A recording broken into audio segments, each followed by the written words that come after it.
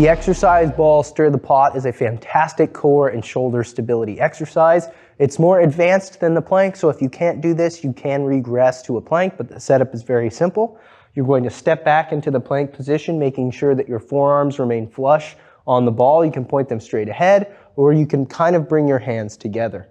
From here, you're simply rotating in a circle, starting out going one direction, completing the assigned number of reps. Once you've done that, you simply turn that rotation around, going the other way for the same number of reps, making sure you're not speeding up as you get fatigued.